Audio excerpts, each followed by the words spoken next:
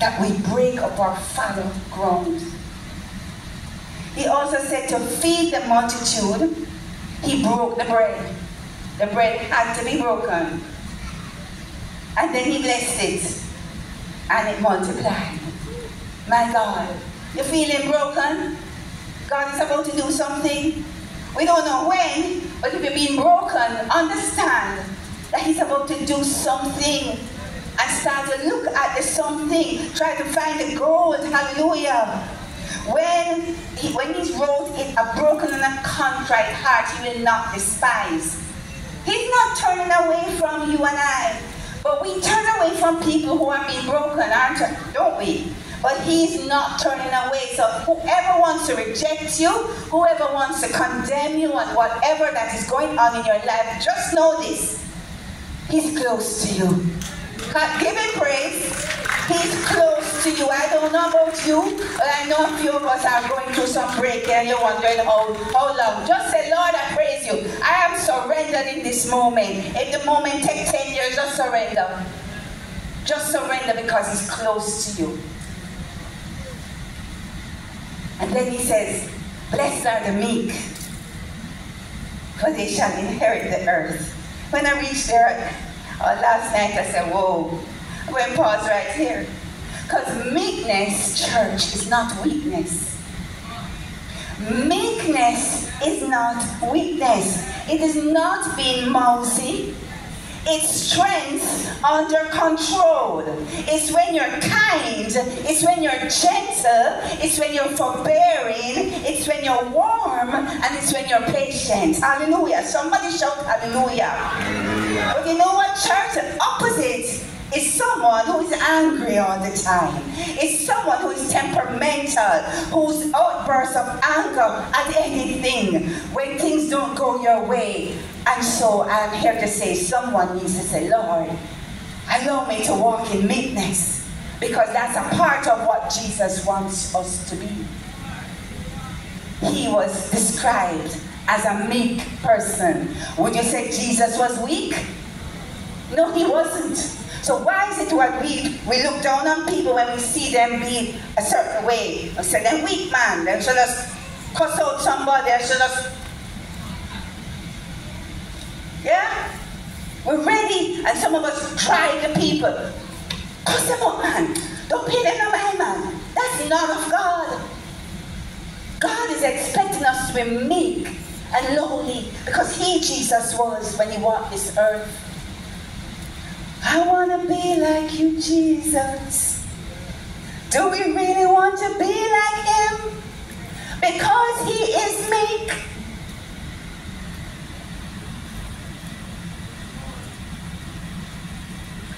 I'm going to describe again what is meekness. It is not weakness. It's strength under control. It is when you can be angry but you choose not to be. It's when you can open your mouth and say something when you choose not to do so. Jesus could have called an angel, one angel, to rescue him when he was being crucified, beaten. But he opened, that's a word, not me imagining it. He opened not his mouth. Teach us, Lord, to shut up. See, church, God's ways are not ours. Neither are his thoughts. He's the same yesterday, today, and forever. He wants brokenness. Say brokenness. We look at the life of Job. I'm not studying him today, but we all know the life of Job. And sometimes we just get one little something. I would say, boy, Job life licking me. You wouldn't like Job life lick you at all. Boy, look at me in Job place. Waiting for double for my trouble. Well, let me tell you when Job got double for his trouble. He got double when he repented. Now, quickly, Job was God's best man on the earth at that time. So this is what Satan doing. Start to roam and see who I can't touch. And then the Lord says, it's time for me to show Job what is in him. I think it's just when Job get trouble that God said, Job had pride. God said Job had pride long time, but there are other things. Let me tell you something about God. There are things he sees, he bigs up. Revelation, he's speaking to the churches. He don't say, I have this against you right away. He said, I know your works. You do this, you do that. You're doing good, but I have one thing against you. So it is with us. I see you, I see you, I see you. You're doing good wherever you are, not just in the church now, because we have our life. I see you, I see where you're patient, I see. But I have one thing against you. Whoever. You're not spending enough time with me. That's God. He will not just come and bam, bam. Condemnation is not of God. He'll convict you, but he doesn't condemn you. If you're feeling condemned about anyone, that's a part of Satan coming against you. Amen, church? So when the things them happening, Satan, the Lord rebuke you, and all those things. We must know when to rebuke. So Job's life could not be taken, but he was being crushed and broken. And in chapter 29 of Job, we saw Job's true character. What was really inside God's best man. You see, God sees everything, church, everything about us, everything that we hide from each other. You see already. And when it's time, say time. Nobody can tell God, take away the time. Time. In chapter 29, Job, under stress, exposes what? Pride. Job used the words I, my, and me 39 times in one chapter. God had surely blessed Job, but you know what, church? He got him head. And we're not going to look, you will read Job for yourself. In chapter 39, Job was just boasting. As if he met God, it's not God make him. And so, when things go to our head, it's a problem with God's people. For pride is our greatest enemy. Pride will fool you, church, and tell you, they can't do without me. Whether it's a boss, whether it's your friend, whether it's your pastor, whether it's your best friend, whether it's your spouse, can't do without me. Pride will tell you, if I don't pray, there will be no anointing. Pride will tell you, I can manage on my own. I don't need anybody's help. I don't need anyone to know that I'm sick. I just stay here by myself. Pride. Pride will tell you, I know best. No one can tell me what to do. I know it already. Pride will say, it's I who helped. It's my tithes that build this church. That's what pride will do. Pride will say, see, they have to call me because me one can solve the problem. That's pride. And it's all downhill for us as we listen to the voice of pride. There comes a time, church, when God will say, enough. He'll say, that's it. And that's what he said to Job. He said in chapter 38, verse 3 of Job, gird up now thy loins like a man. In today's language, it would be shut up and listen to me. That was my little preamble.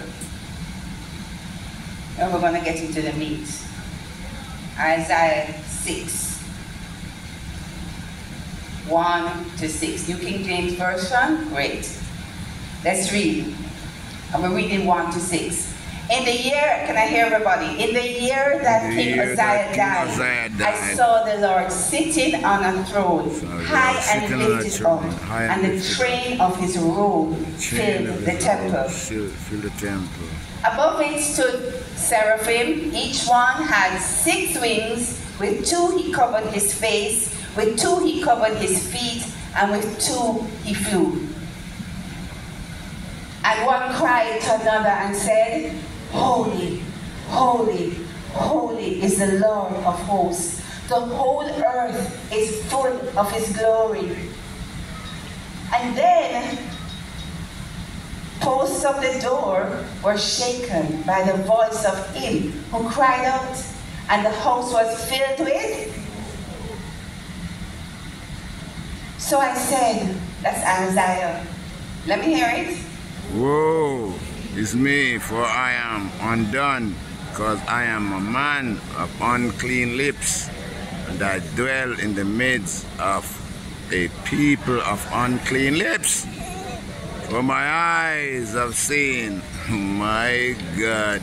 Then, number 6. Seriously? Then one of the seraphim flew to me, having in his hand a live coal, which he had taken with the tongues. The seraphim come alive.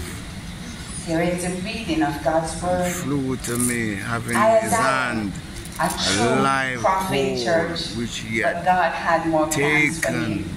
He didn't turn prophet Isaiah in chapter 6. He was prophet Isaiah from chapter 1 or whenever that book was written. He was a prophet.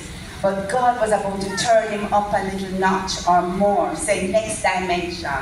Next dimension. What was that next dimension for Isaiah? Turn it up a little more. Why his lips had to be cleansed?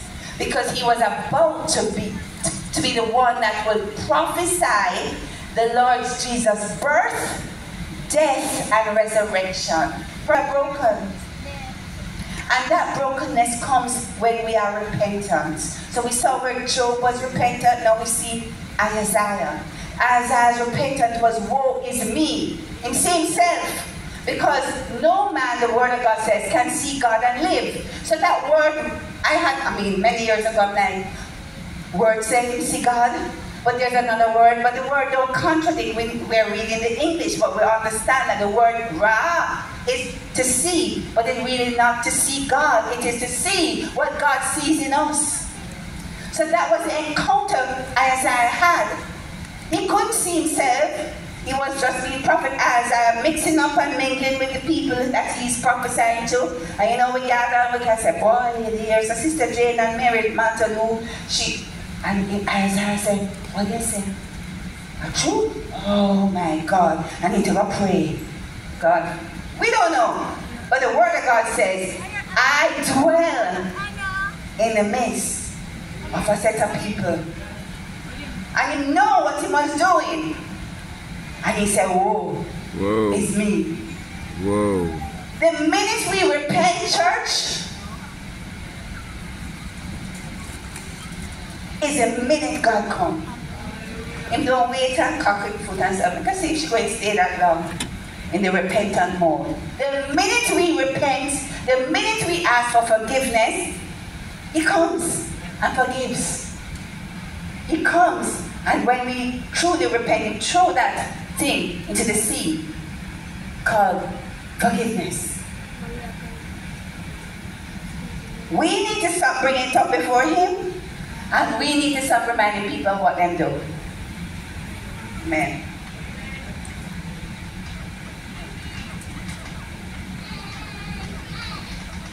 Hear a little baby saying amen. Can I hear amen? Amen. We will never see Jesus until we are broken. Some of us are self. So the battle is there. Self against the Holy Spirit. Where's Vinny? I need 3 men, 3 people. Don't have to be men only. 3 people will demonstrate this. The Lord speaks to us through the Holy Spirit. 3 people. What, we're afraid of the platform this morning? We need 3 people. Holy Spirit is one. One is a human being and one is going to be self. 3 people. We have 2 here, 1 more coming. Thank you, Jesus.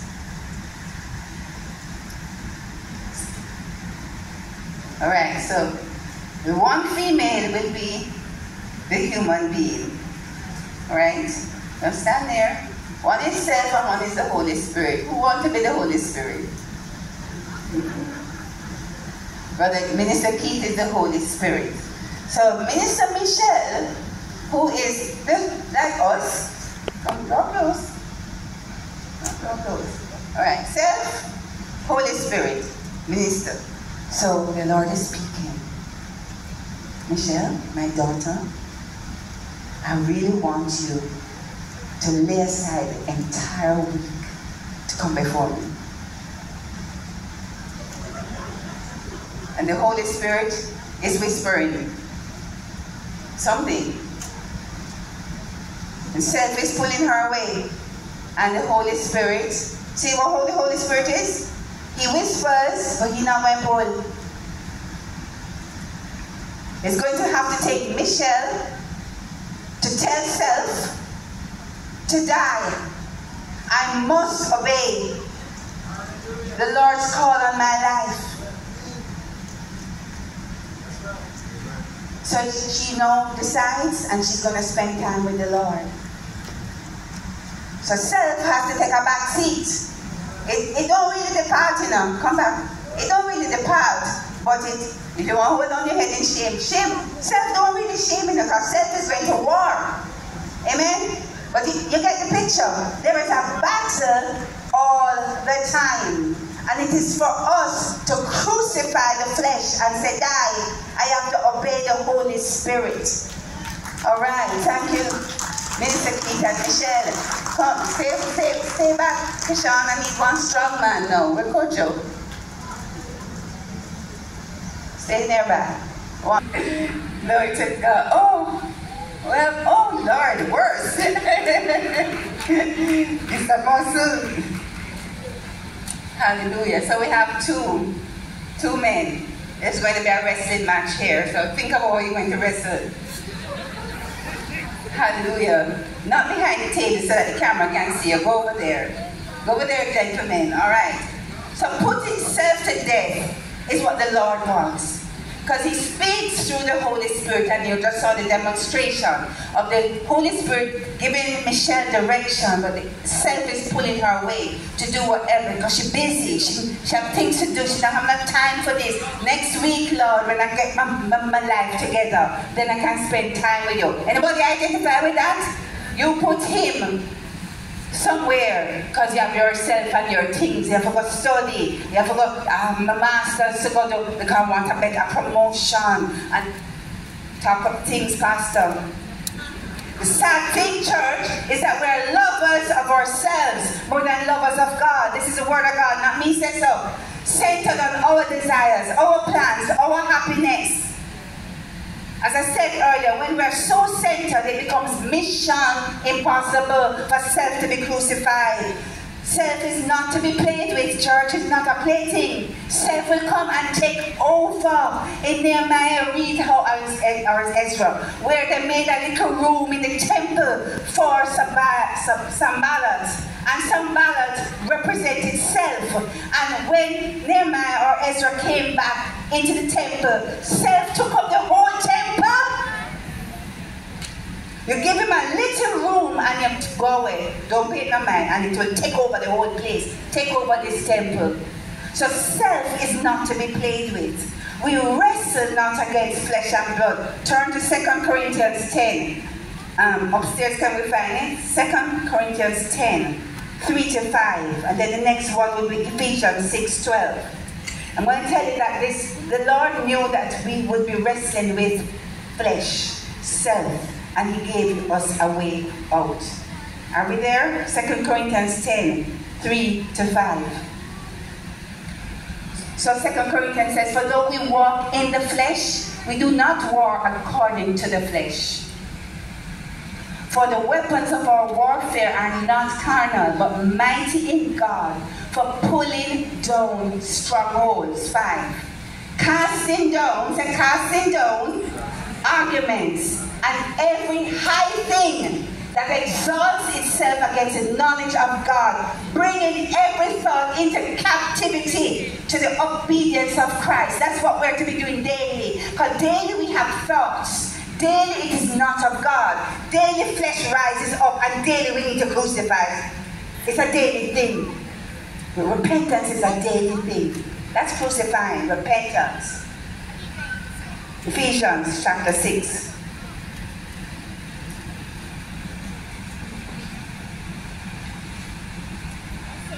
Ephesians 6, verse 12. For we do not wrestle against flesh and blood, but against principalities, against powers, against the rulers of the darkness of this age, against spiritual hosts of wickedness in the heavenly places. So it's a wrestling match. The flesh, self, against the Word of God and the Holy Spirit. Amen? So we're going to wrestle. You decide who is the Holy Spirit and which is... Praise the Lord. So we're going to wrestle now. So Holy Spirit, you have to win, you know. Oh, hallelujah. We want to see the Holy Spirit win. It's a wrestling match. Well, literally, yeah, and Kishon representing the human being too, with the Holy Spirit living inside. So it's a representation, right, of a human being with the Spirit of God and the flesh rising up. So we're going to wrestle and see who's going to win.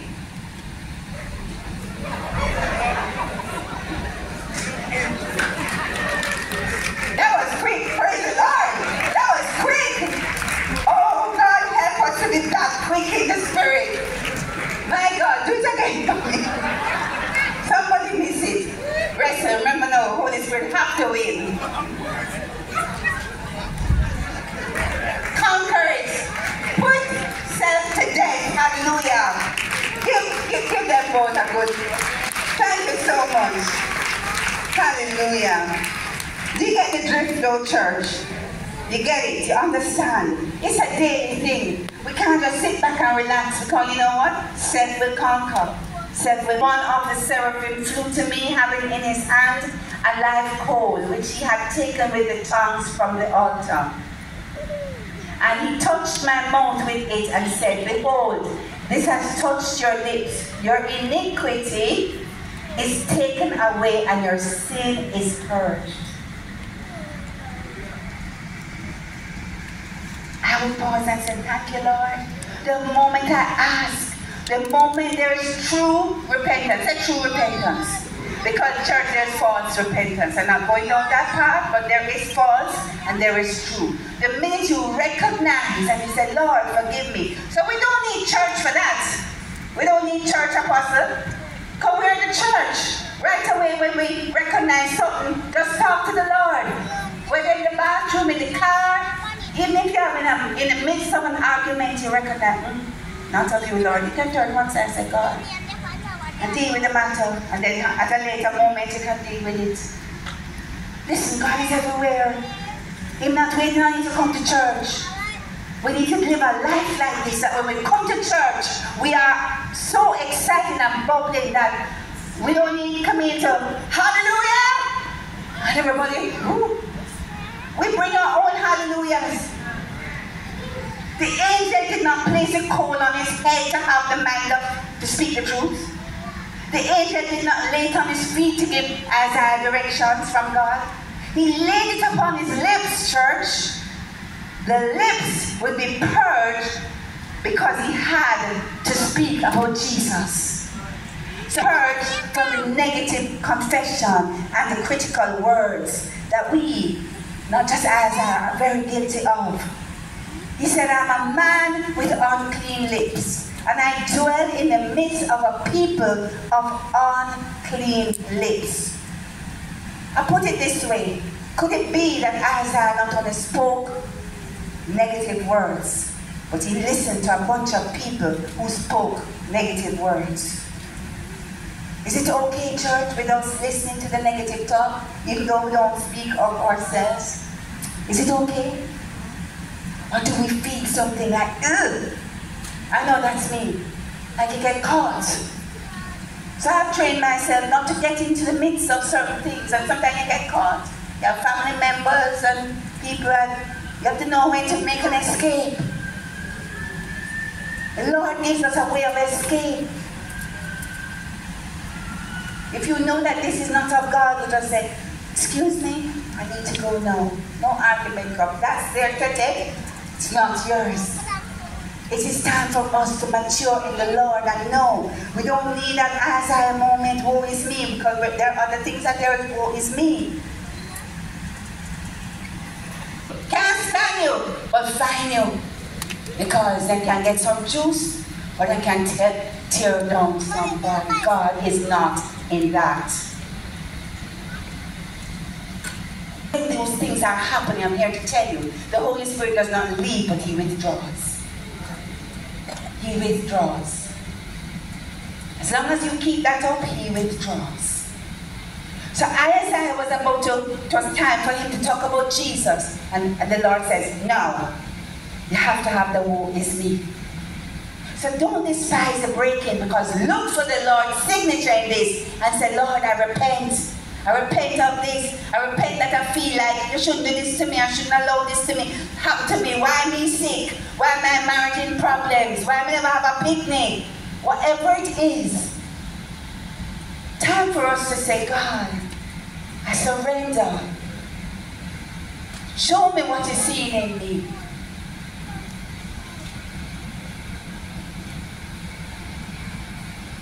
God wanted Isaiah to carry the message of the coming of his son. But he had to reveal to Isaiah his real self first to bring him into true ministry. We must be broken.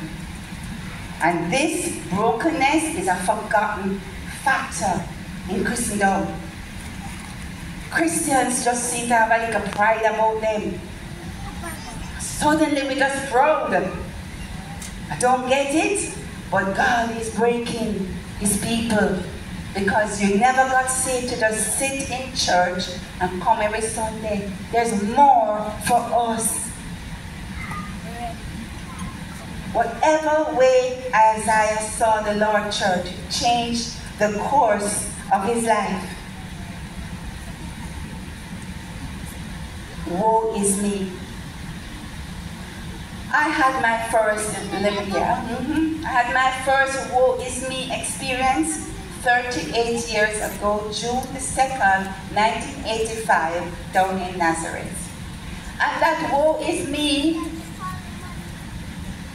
didn't come right away.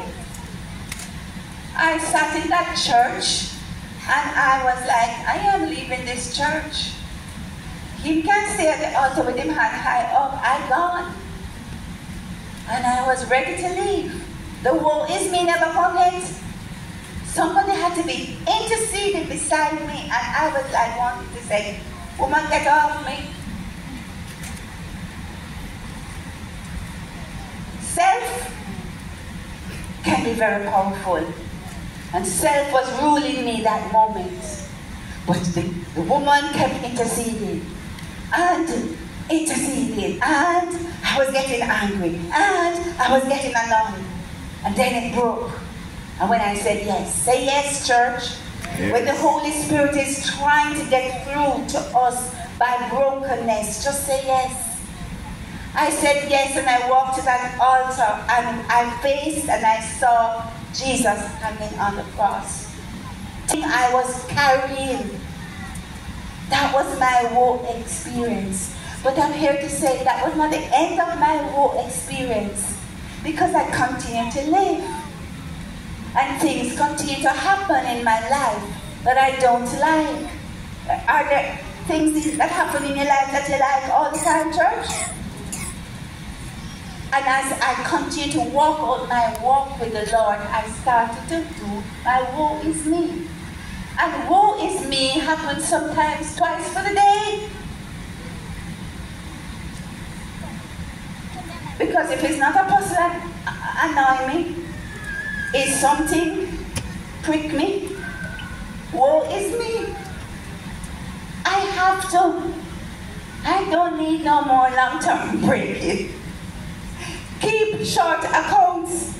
I've had enough of long-term.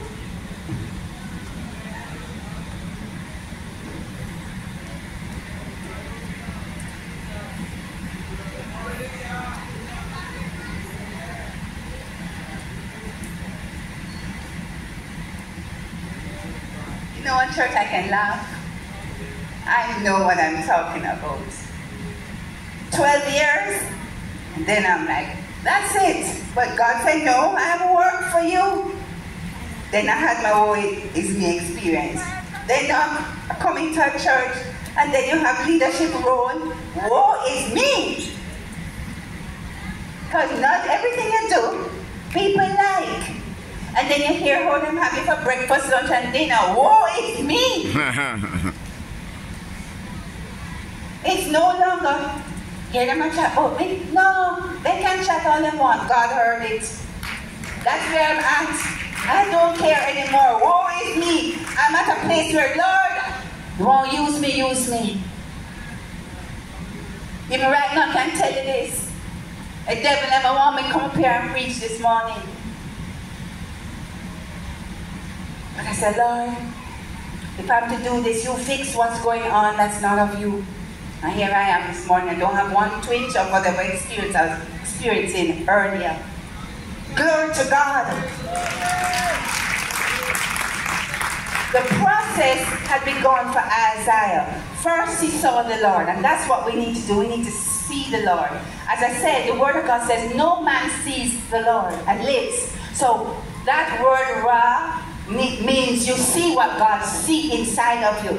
Whether God sees that you're full of rubbish, whatever that rubbish is, you're full of anger, you're full of lust, you're full of malice, whatever it is, you're too mean, you're selfish, or you chat too much, whatever it is, you need to start to recognize that this is not of God. And the only way we can recognize that something is not of God is to be reading His Word. This is how we see God. Do you get me? So when we're reading this, we are seeing God and seeing what He represents. And if it don't line up with you, then it's your problem, not God's problem. And God wants us to have that woe is me experience. And then in that woe experience, it's a cry of agony. Oh God, is this how I am? Oh God, when last we do that? Oh God, this anger won't leave me. Oh God, you see I'm lusting and I'm not to lust. Oh God, help me. Oh God, you see me did sleep with a woman and I shouldn't have. Oh God, help me.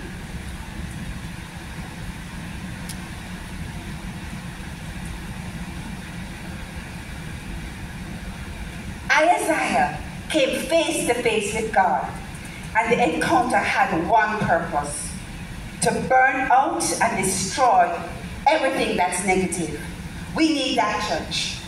We need that moment when God is the consuming fire, destroying everything that is not of Him, not resisting it.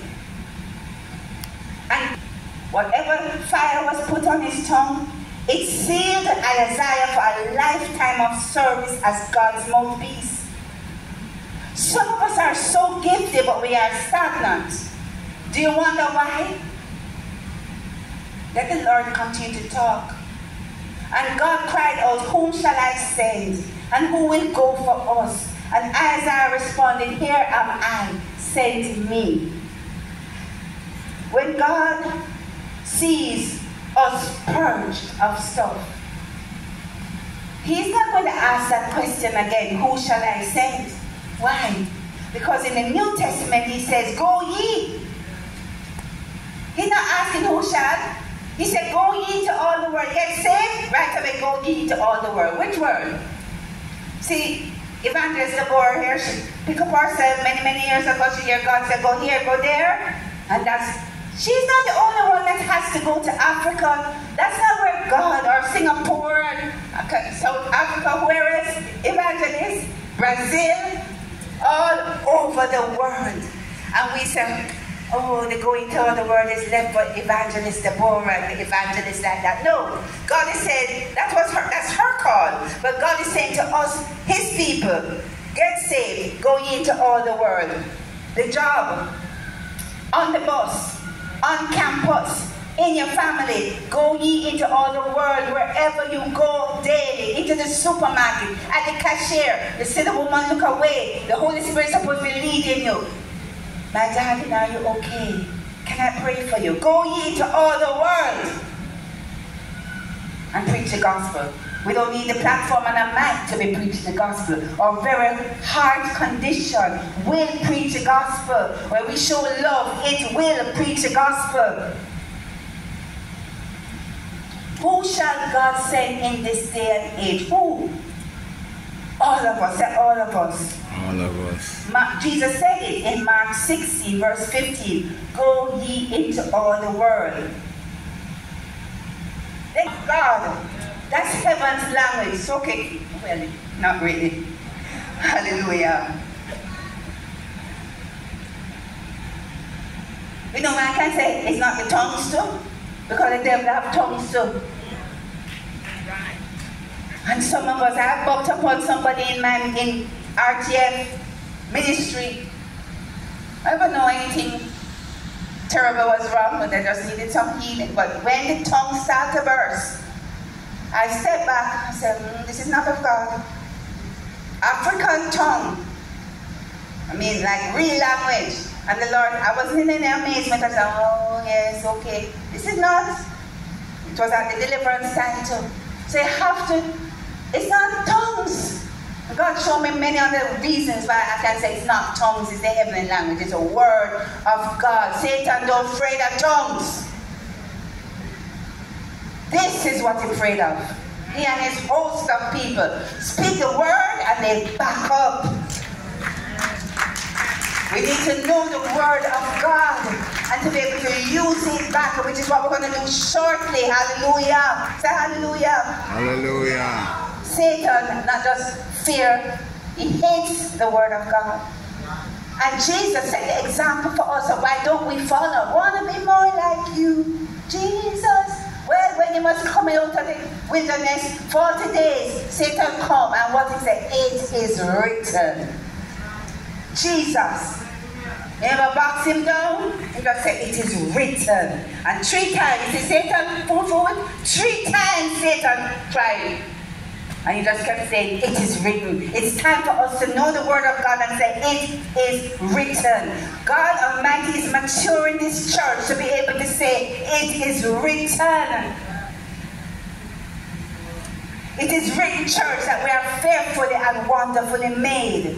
It is written that he has not given you a spirit of fear, but of power, love, and a sound mind. It is written that he sent his word to heal you of every disease, and by his stripes we are healed. It is written, death and life is in the power of the tongue, which is coming out of our mouth. It is written, church, call those things though they are not as though they are.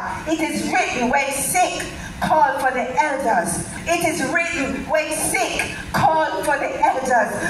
My God, it is not written when dying, call for the elders. It is written when sick.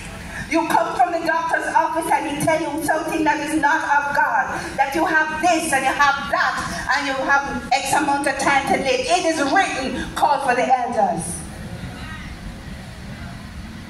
You don't stay in one corner and boy, I'm sick and boy, this, and the doctor said this. Thank you, doctor. You go back in your car or wherever and you say, it is written. Then by his stripes I'm healed. And then you know that in James chapter 5, call for the elders and the prayer of faith. God's word cannot, God's word cannot return to him void. Earlier as my heart pain, like the Holy Spirit was in pain. We overlook this. So people die because overlooking this. Can we read it together, loud and clear? Is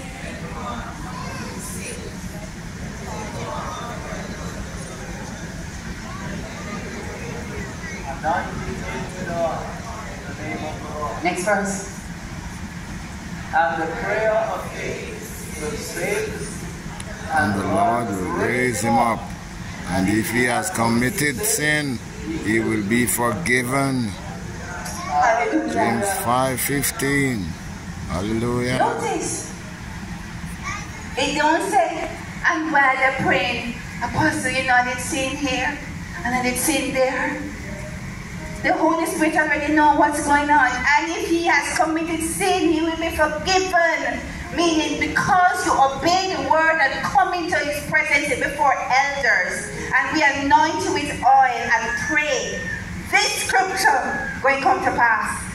Because the prayer of faith, the faith to believe that God is in the man or the woman of God, that's anointing you because of the word. And if I have sinned, I don't even have to, it is forgiven. You don't have to confess it. It's not a Catholic church. the Lord will just come and anoint you and forgive your sin because you obey James chapter 5, 14 and 50. Say glory to God. Glory to God.